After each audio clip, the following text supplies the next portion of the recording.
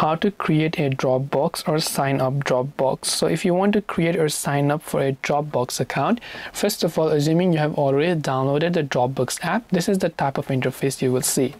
Now if you already have an account, you can tap the login option, enter your email and password to log into your account, or you can also continue with your Google account.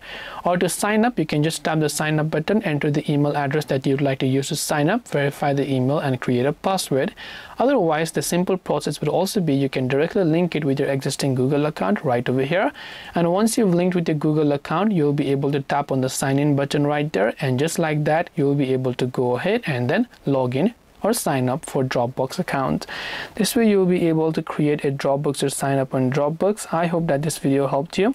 If you have got any further questions, feel free to also leave them down in the comment section.